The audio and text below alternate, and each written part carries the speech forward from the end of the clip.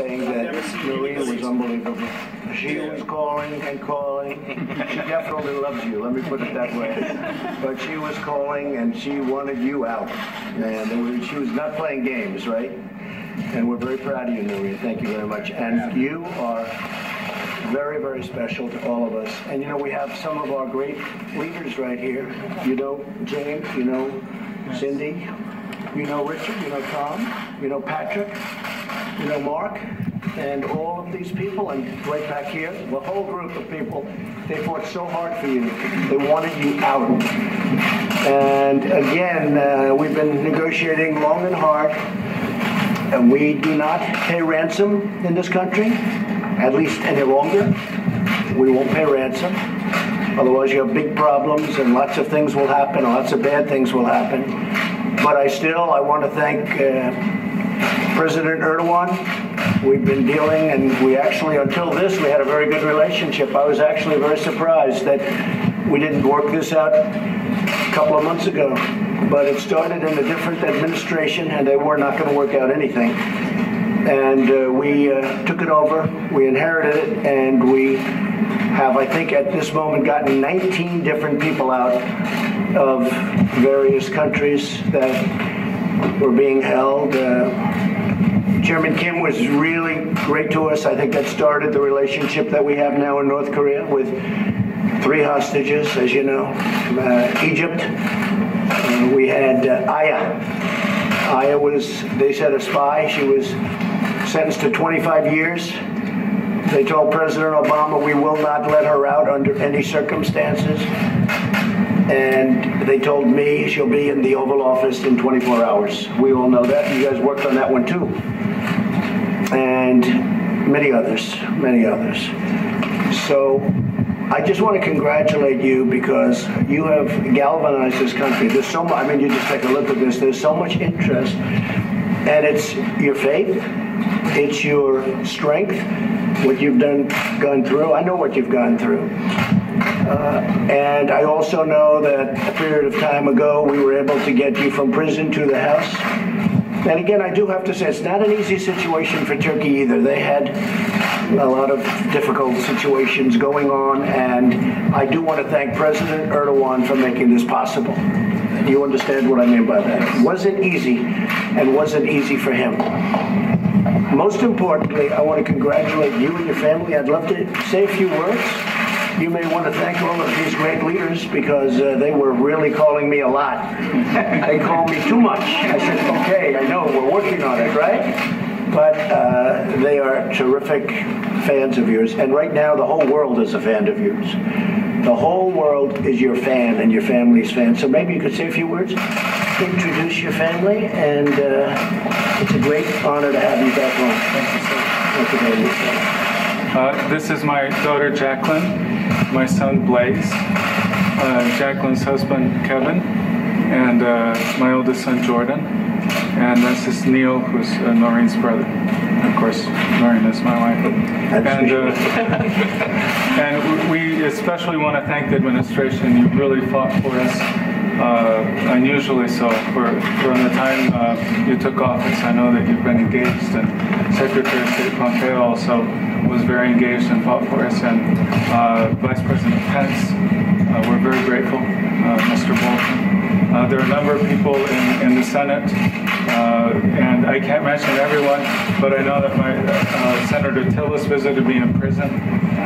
So did Senator Shaheen and Senator Graham, and Senator Langford has been involved from the very beginning. So we're so grateful to so many people in Congress who stood with us and who prayed for us and who fought for us. So we want to thank you all very much.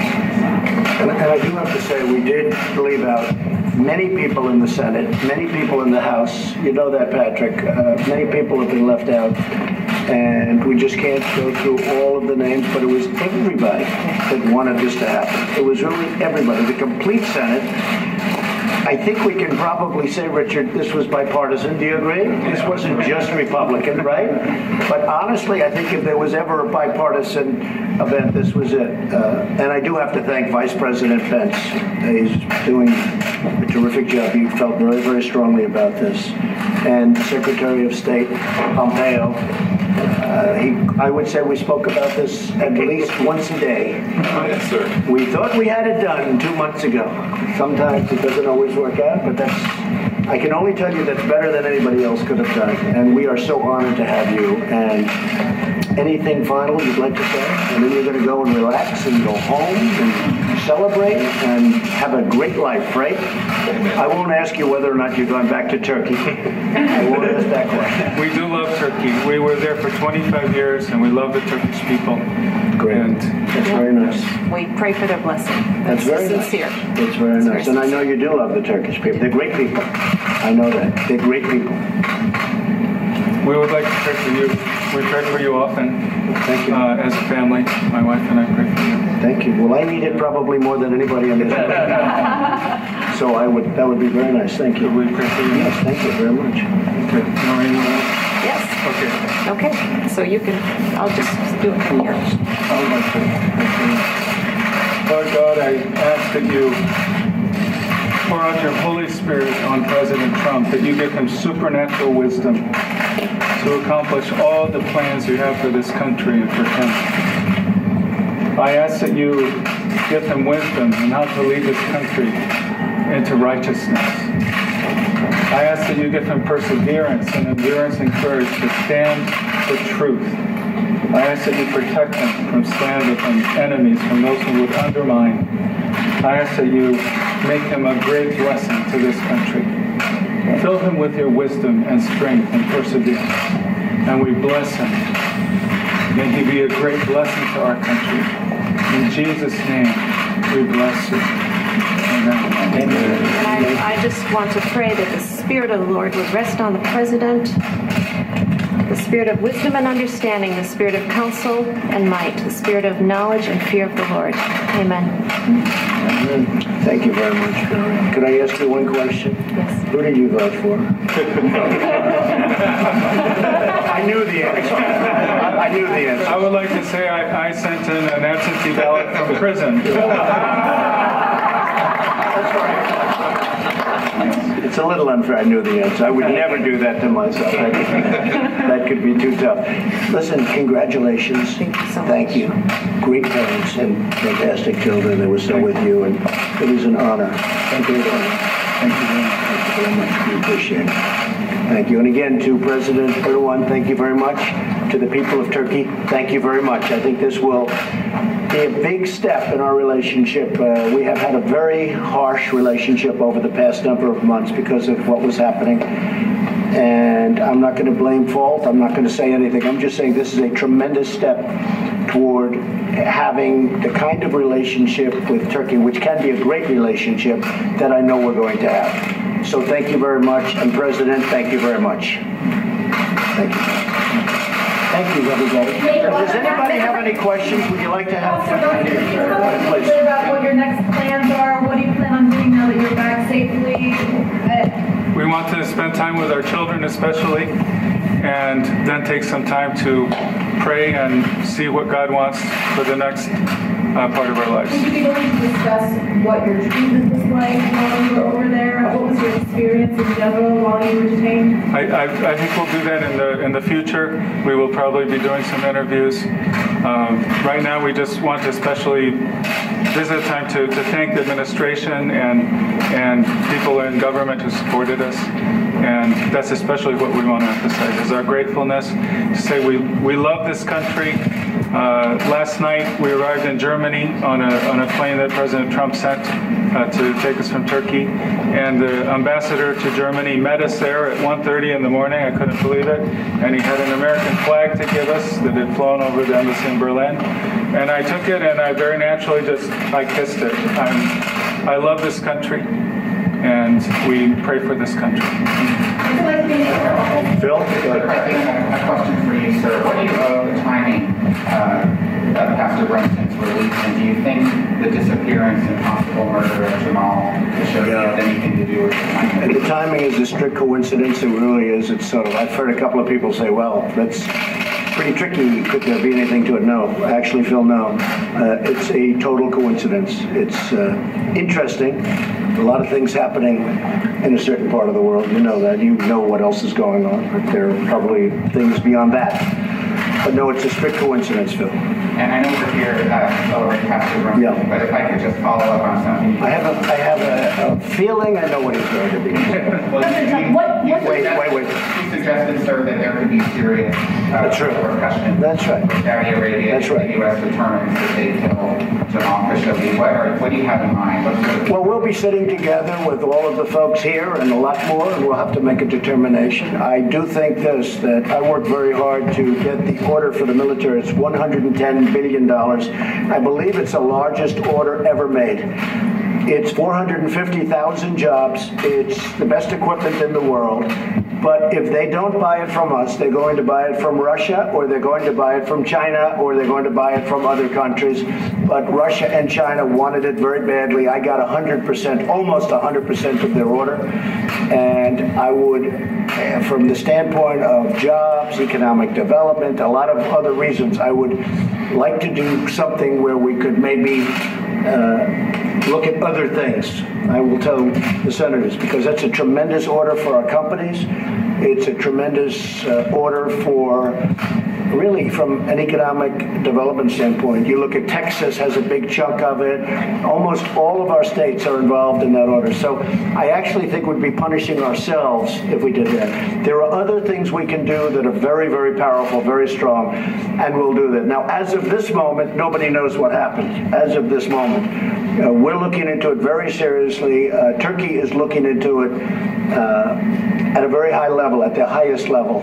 And so is Saudi Arabia. I mean, they're going to get back, and they have been getting back. And I know Mike's been dealing with them. John's been dealing with them. But in terms of the order of $110 billion, think of that, $110 billion. All they're going to do is give it to other countries. And I think that would be very foolish for our country. But there are other things we can do that will be very severe. Mr. President,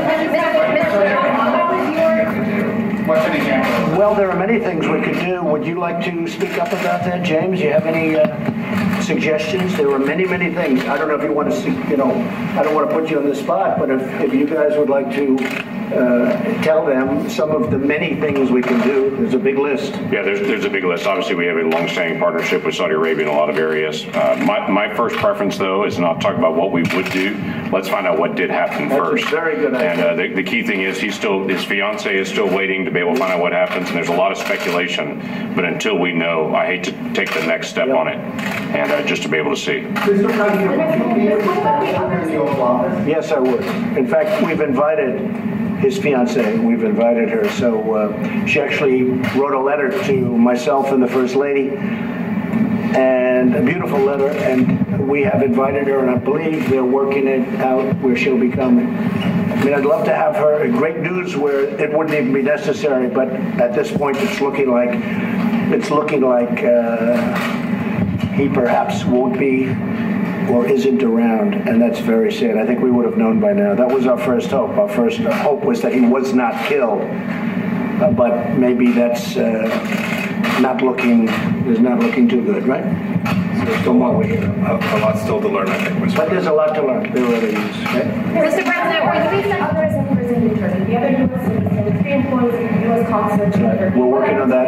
We're working, as you speak, we are working on that. And by the way, other people that are in prisons in other countries other than Turkey, we have other people that have been there for many years. We've done very well. We actually have at least 18, and the 18 were people that they said would never, ever be freed. And by the way, Pastor Brunson was one of them.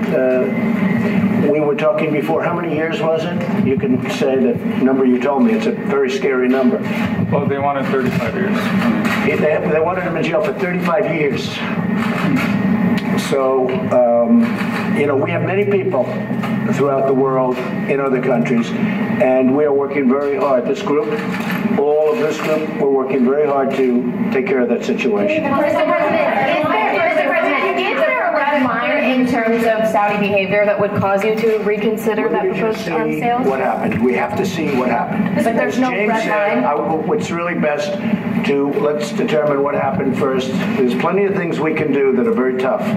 Let's see what happened first. Have you spoken with Phil, Have you seen the video or audio? I have not. Have you seen the video? Mr. President, I've not seen it. I mean, I've heard, we've all heard a lot about the audio. Nobody's seen it yet, so we do want to see it.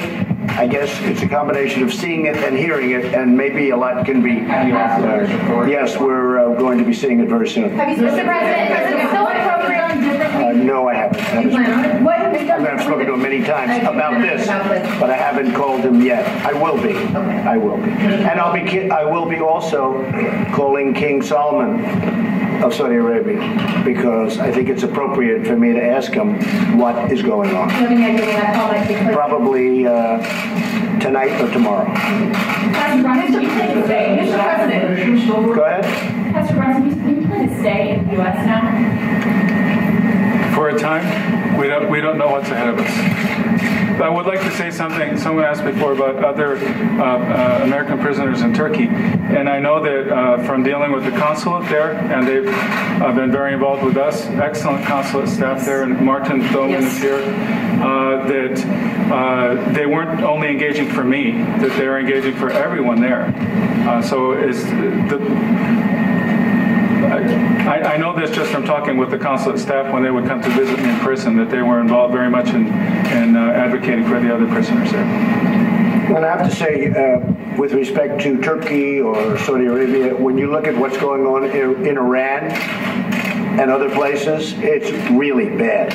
It is really bad. There are a lot of bad things going on in that part of the world, and frankly, in other parts of the world also. Any other questions? Mr. President, what did you do different than other administrations? You talked about the 19 people that you've seen, Americans held abroad that you've seen released.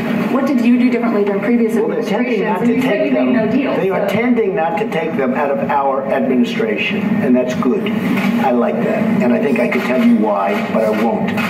But they tend not to take them out of our administration, and you know what? It's going to stay that way. Okay. Mr. President, will you still? What was the first thing you said to the President? I did. I thought she was fantastic. I thought the First Lady was fantastic last night. I hope I do as well on 60 Minutes tomorrow night. I doubt I will, but that's okay. Mr. President, will you still be sending Treasury Secretary Mnuchin to the conference in Riyadh later this month? What do you think about that? I think we need to continue to evaluate the facts, and we'll make that decision. As I talked with Secretary Mnuchin about it last night, we'll be taking a look at it through the rest of the week. Mr. President, now that the POTUS has been released, what is the future for U.S. sanctions on Turkey? Well, we were very tough on Turkey, and we'll take a look. There was absolutely no deal made. Frankly, the only deal, if you can call it a deal, is a psychological one. We feel much different about Turkey today than we did yesterday. And I think we have a chance of really becoming much closer to Turkey, maybe even having a very, very good relationship. We know the people, and as the pastor said, these are incredible people. The people of Turkey are incredible people. And I think we have a chance now to really have a great relationship with Turkey. I hope that happens, okay? Thank you. Richard, would you have anything to say? I'd like to, maybe you and Tom, you work so hard. Richard Burr? Well, we welcome the pastor back to North Carolina. He's been missed, but his work in Turkey, like everywhere else in the world, to spread the word of Jesus Christ is absolutely crucial, and it's a foundational thing about this country, the United States, and I think that's why we love it so much. Welcome. That's right. That's right. Tom? Pastor Brunson, you mentioned the state team. I just want to echo that the folks on the ground in Turkey, the 2 times that I was there, were amazing to work with, and they deserve a lot of credit. You know how many times they've met with you in the prison, how much time they've spent with Noreen, and we're very proud of them. They've done an extraordinary job. Thank you.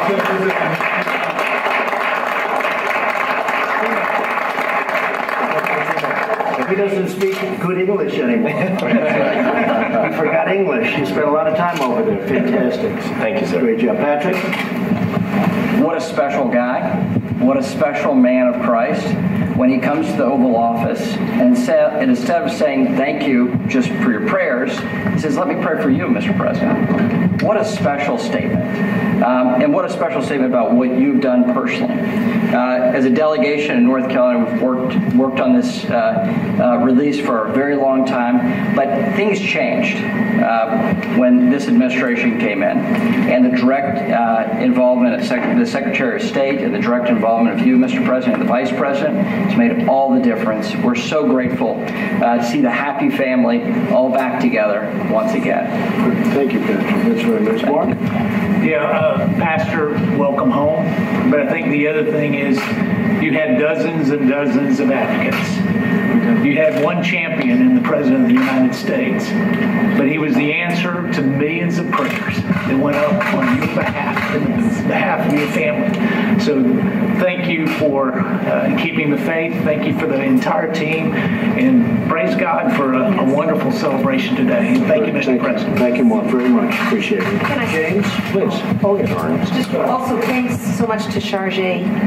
Both that there was a transition time, but both of them were just so wonderful, and we just want to acknowledge them publicly. Before James goes, and you know how James has fought for you, I'd like you maybe to say something on behalf of your husband, how great he had, the bravery that he showed, because you know exactly what was going on. You saw it better than anybody. It was hard for him, and really the Lord pulled him through. Yeah. I think it was a great testimony in Turkey. We would like people to know who we really are there, that we really are there to bless the country. That's our desire. Thank you. Thank you for your bravery and everything else. How about you?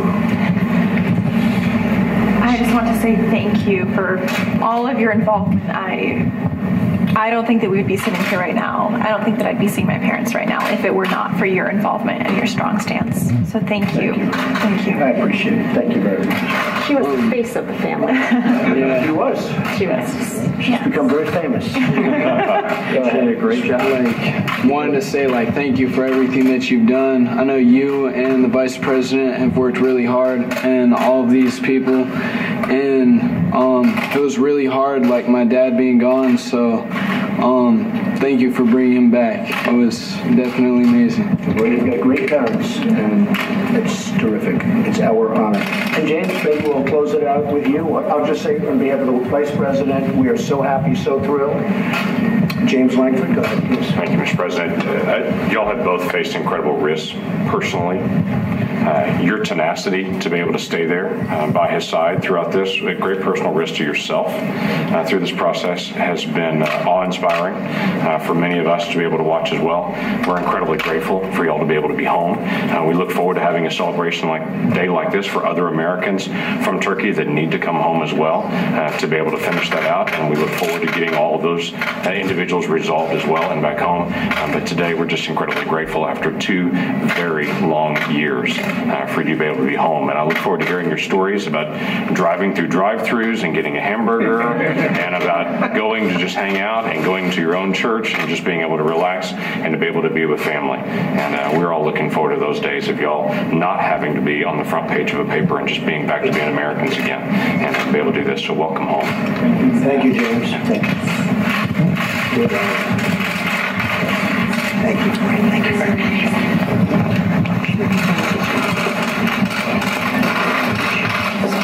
Thank you. Thank you so much. Thank you. This is my oldest son. Yes. Thank you, Mr. President. Great job. And son-in-law. Good son-in-law, Ben, right? Yes. Good? Great pick, You better be, huh? He's a good one. Thank you so much, Mr. President. You've done a fantastic job. I've watched you do a fantastic job. Thank you. Thank you. Thank you. Nice to meet you. Great day. A joyous